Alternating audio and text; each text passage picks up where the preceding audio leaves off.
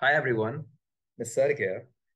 So today's interview question is that what is the difference between the equal to sign when we copy something using equal to sign and shallow copy and deep copy?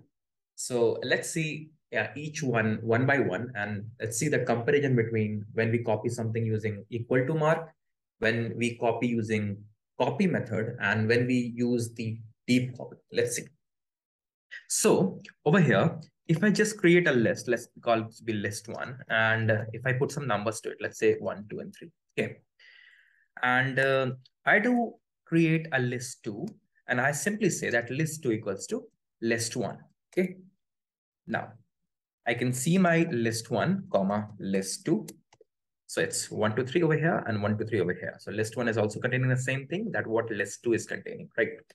So if I make a change in my list one, let's say I want to change this element 2 to 25. So I'll say list one.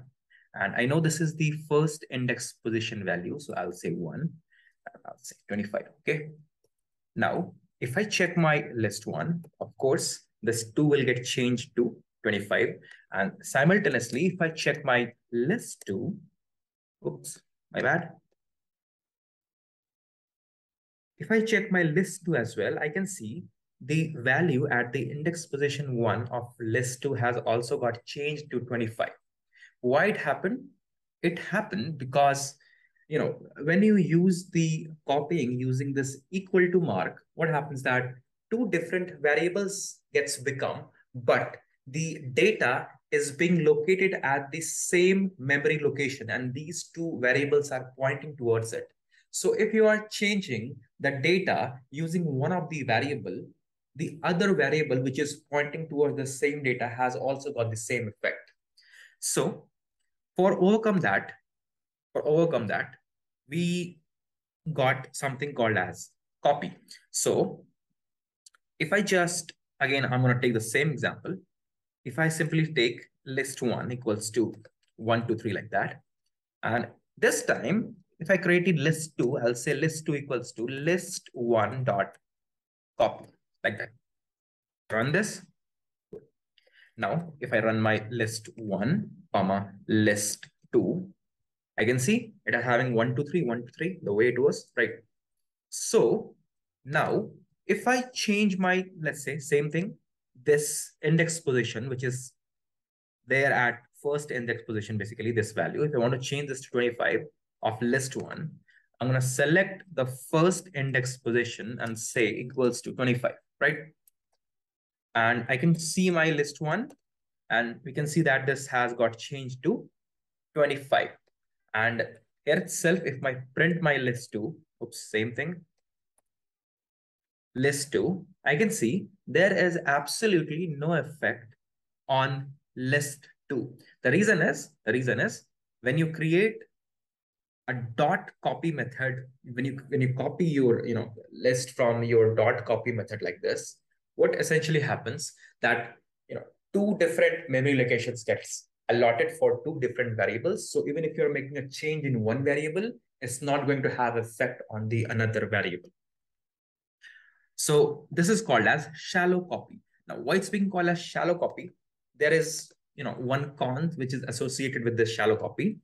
If I just create one more list like this, okay, I'll create list one, and I'm going to create a nested list. So I'll say 1, 2, 3, comma 4, 5, 6, right? Now, if I say list 2 equals to list 1 dot copy, so the copying thing that I'm doing looks good, right? Now, so I can see my list 1 as well as my list 2. I can see we have 1, 2, 3, 4, 5, 6. So this belongs to list 1, and this belongs to list 2. So far, so good. Now, if I try to change something, let's say I want to change this 4 to 44 of my list 1. So how do I change this 4 to 44? For that, I'll have to select my list 1. Then I'll go with the help of indexing to this particular list, which is residing at first index. And then in this list, this 4 is residing at the 0th index, right? And I say simply this equals to 44. Okay, now I can see my list 1.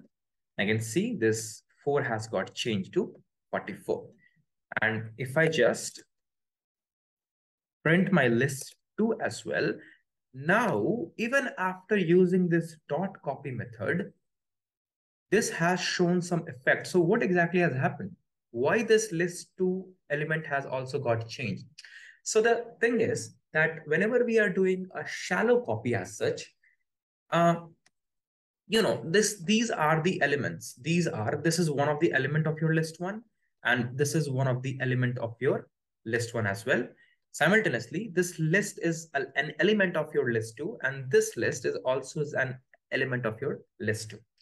So what happens then when we do a dot copy method, when we copy something using dot copy method, when we are doing some element operations, those elements are not going to reflect in the second variable.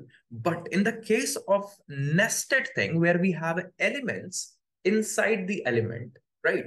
If you are going to do a changes, then it's going to show its impact on the another variable as well.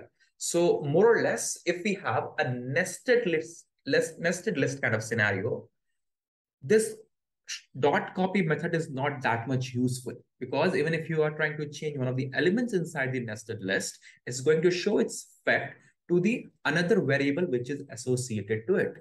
So in that case, what essentially we do deep copy. How do we do it? First, simple, you import copy, and then let's say I'm just defining this list 1 again over here. And then I say list 2 equals to copy dot deep copy list 1, right? Now I can see my list 1 and I can see my list 2. Now this is my list 1 and this is my list 2. Now if I change this 4 to 44, the ways that we have done before, I can simply say list 1 of first and then 0 equals to 44. So I have changed this 4 to 44. Let me just have a look. I'll say list 1. It got changed.